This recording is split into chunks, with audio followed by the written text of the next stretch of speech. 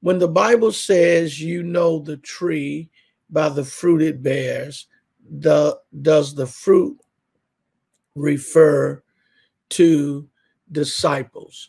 No, well, here when it says you know the fruit by the fruit it bears, it's like if there are apples on the tree, you know it's an apple tree. If there are oranges on the tree, you know it's an orange tree, etc. So here, when he says you'll know the tree by the fruit it bears, he's talking about the conduct of a person. You can tell where a person is in their relationship in God by the conduct and behavior that they produce. And so the production of the heart produces a certain kind of behavior.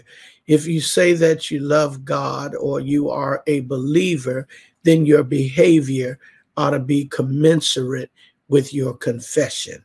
So, so it's not referring here to disciples.